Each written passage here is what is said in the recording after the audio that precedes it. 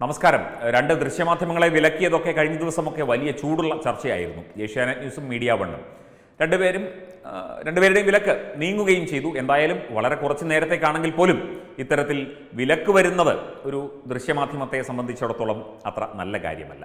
അപ്പോൾ ഈ വിലക്ക് വന്നു. അത് സോഷ്യൽ മീഡിയ കുറച്ച് സമയം കിട്ടിയുള്ളെങ്കിലും നന്നായിട്ട് ആഘോഷിച്ചു. സംഘപരിവാർ ആഭിമുഖ്യമുള്ള സമൂഹ മാധ്യമങ്ങൾ കൈകാര്യം ചെയ്യുന്നവർ വളരെ കാര്യമായി തന്നെ പലതും പറഞ്ഞുകൊണ്ടും പലതും എഴുതിക്കൊണ്ടും ചിത്രങ്ങൾ സഹിതം ആഘോഷമാക്കി മാറ്റി.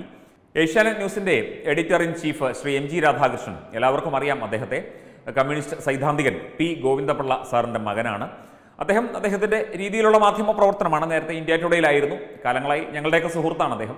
അപ്പോൾ അദ്ദേഹത്തിൻ്റെ ഒരു വിശദീകരണ കുറിപ്പ് ഇപ്പോൾ ചർച്ചയാവുകയാണ്. ഏഷ്യാനെറ്റ് ന്യൂസ് പറയുന്നു, ഞങ്ങൾ മാപ്പൊന്നും പറഞ്ഞില്ല, ഞങ്ങൾ ഒരു വിശദീകരണ കുറിപ്പ് എഴുതി കൊടുത്തേ ഉള്ളൂ, ഞങ്ങൾ ഞങ്ങളുടെ സ്റ്റാൻഡിൽ ഉറച്ചു നിൽക്കുന്നു എന്നൊക്കെയാണ് പറയുന്നത്. എങ്കിൽ പോലും INB മിനിസ്ട്രിയുടെ ഒരു പ്രത്യേക വിശദീകരണം ഈ ഒരു കാര്യവുമായി ബന്ധപ്പെട്ട് വന്നിട്ടുണ്ട്. അതിൽ പറയുന്നു, provisions of rules 61C and 61E they hereby tender their unconditional apology and regrets. Above facts and without prejudice, it is requested to അതിൻ്റെ കാര്യങ്ങൾ പറയുന്നുണ്ട്. If the ministry still feel that they have touched the threshold, this was done inadvertently and as submitted earlier with a positive intention only എന്നൊക്കെ തന്നെ വിശദീകരണം നൽകി എന്നുള്ളതാണ് നമുക്ക് ലഭിക്കുന്ന വിവരം. ഏതായാലും ഇതൊക്കെ മാപ്പ് അല്ലെങ്കിൽ ഞങ്ങൾ ക്ഷമ ചോദിക്കുന്നു എന്നൊന്നും പറഞ്ഞില്ലെങ്കിലും ഇതൊക്കെ തന്നെ അതിന് വിശദീകരണം കൊടുത്തത് തന്നെ തങ്ങൾ കുറ്റം സമ്മതിക്കുന്നു, തങ്ങൾ തെറ്റായ രീതിയിൽ വാർത്ത നൽകി എന്നുള്ളതിൻ്റെ ഒരു സൂചനയല്ലേ. പിന്നെ അവനവൻ്റെ സ്റ്റാൻഡിൽ ഉറച്ചു നിൽക്കും എന്ന മീഡിയ വൺ പറയുന്നുണ്ട്. അതായത് കള്ളവാർത്തകൾ പ്രചരിപ്പിക്കും എന്ന സ്റ്റാൻഡിൽ ഉറച്ചു നിൽക്കും. അപ്പോൾ ഇനിയും കൂടുതൽ പണികൾ വരാനിരിക്കുന്നതേ ഉള്ളൂ. നിങ്ങൾ വിചാരിക്കും ഇത്തരത്തിൽ നിങ്ങളോടൊപ്പം എല്ലാവരും നിൽക്കും, പ്രേക്ഷകർ നിൽക്കും, എല്ലാവരും നിൽക്കും. തെറ്റായ വാർത്തകൾ പ്രചരിപ്പിക്കുകയും രാജ്യദ്രോഹ പ്രവർത്തനങ്ങൾക്ക് കൂട്ടുനിൽക്കുകയും ഒക്കെ ചെയ്താൽ നിങ്ങൾക്കൊപ്പം നിൽക്കുന്ന ജിഹാദികളും ഇടതുപക്ഷക്കാരും ഉണ്ടായിരിക്കും. പക്ഷേ സാധാരണ ജനങ്ങൾ, ഇന്ത്യയിലെ ജനങ്ങൾ നിങ്ങൾക്കൊപ്പം നിൽക്കില്ല, കേരളത്തിലെ ജനങ്ങൾ നിങ്ങൾക്കൊപ്പം നിൽക്കില്ല എന്ന് മലയാള മാധ്യമങ്ങൾ ഒന്ന് മനസ്സിലാക്കിയാൽ കൊള്ളാം. ഇതിനകത്ത് വലിയൊരു കാര്യമുണ്ട്. നമ്മൾ ഈ വാർത്തകൾ നൽകുമ്പോൾ അത് കൃത്യമായ ആ ഒരു സമയത്ത് നൽകുന്ന വാർത്തകൾക്ക് വലിയ പ്രാധാന്യമുണ്ട്. അപ്പോൾ ഒരു വിഷയം അതിൻ്റെ ഏറ്റവും പാരമ്യതയിൽ എത്തി നിൽക്കുമ്പോൾ ഒരു തെറ്റായ വാർത്ത നൽകുകയാണെങ്കിൽ, കാരണം ഒരു കാര്യം അറിയുമ്പോൾ നമ്മളുടെ മാനസികാവസ്ഥ അല്ലെങ്കിൽ നമ്മുടെ സാമൂഹ്യ അവസ്ഥ എങ്ങനെയിരിക്കും എന്ന് കണക്കാക്കിയാണ് വാർത്തയായാലും വിവരമായാലും നമ്മൾ അതിനോട് പ്രതികരിക്കുക, നമ്മളുടെ മനസ്സിലേക്ക് ആ വാർത്ത എത്തുക. നമ്മൾ വളരെ സന്തോഷകരമായി ഇരിക്കുന്ന അല്ലെങ്കിൽ നമ്മൾ വളരെ ദുഃഖകരമായി ഇരിക്കുന്ന അവസരത്തിൽ വളരെ സന്തോഷകരമായ ഒരു വാർത്ത കേൾക്കുമ്പോൾ നമുക്ക് ഈ ദുഃഖം മറന്ന് നമ്മൾ സന്തോഷിക്കും.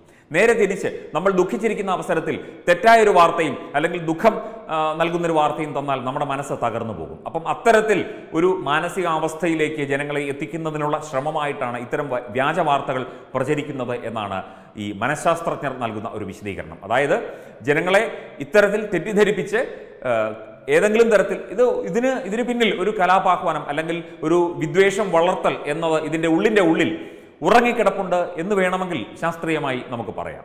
അപ്പോൾ ഇത്തരത്തിലുള്ള ഇപ്പം മാപ്പെഴുതി കൊടുത്താലും നമുക്കൊന്നുമില്ല, കൊടുത്തില്ലെങ്കിലുമില്ല, അതിൻ്റെ നിയമവശങ്ങളിലൂടെ അത് കടന്നുപോയിക്കൊള്ളും.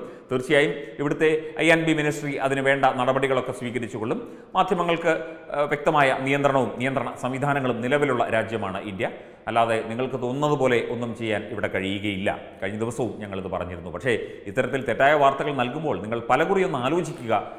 നമ്മൾ സ്പെക്കുലേഷൻ ന്യൂസുകൾ, നമ്മൾ അത്തരത്തിൽ ഊഹാപോഹങ്ങൾ വെച്ചൊക്കെ നമ്മളും വാർത്തകൾ ചെയ്യാറുണ്ട്, നമ്മളും വാർത്തകൾ നൽകാറുണ്ട്. പക്ഷേ അതിനൊക്കെ അതിൻ്റേതായ ആ സംശയത്തോടു കൂടി തന്നെ, അല്ലെങ്കിൽ അതിൻ്റെ വിശദമായ വിവരങ്ങൾ നമുക്ക് ഭാവിയിൽ അറിയാൻ കഴിയും, അല്ലെങ്കിൽ അറിഞ്ഞു വരുന്നതേ ഉള്ളൂ എന്ന് കൃത്യമായി പറഞ്ഞുകൊണ്ട് സൂചനകൾ മാത്രമാണ് വാർത്തകളായി നൽകുന്നത്. ഇപ്പോൾ ഏഷ്യാനെറ്റ് ന്യൂസിനെയും മീഡിയ വണ്ണിനെയും ഒന്നും വാർത്ത എങ്ങനെ ചെയ്യണം എന്ന് പഠിപ്പിക്കുകയല്ല. പക്ഷേ ജനങ്ങൾ അറിയുന്ന വാർത്തകൾ, ജനങ്ങളെ അറിയിക്കുന്ന വാർത്തകൾക്ക് അല്പമെങ്കിലും ഒരു സത്യമുണ്ടെങ്കിൽ അത് നിങ്ങൾക്ക് തന്നെയാണ് നല്ലത്, നിങ്ങളുടെ വിശ്വാസ്യതയ്ക്ക് തന്നെയാണ് അത് നല്ലത്.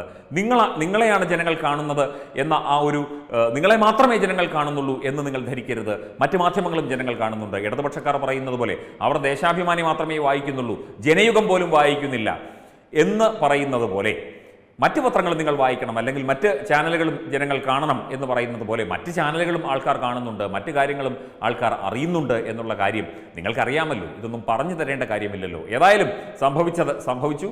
ഇനിയും ഇത്തരത്തിൽ തെറ്റുകൾ സംഭവിച്ചു പോയെങ്കിൽ ദയവായി ആവർത്തിക്കാതിരിക്കാൻ പ്രിയപ്പെട്ട മാധ്യമ സുഹൃത്തുക്കൾ ശ്രമിക്കും എന്ന് പ്രതീക്ഷിക്കുന്നു.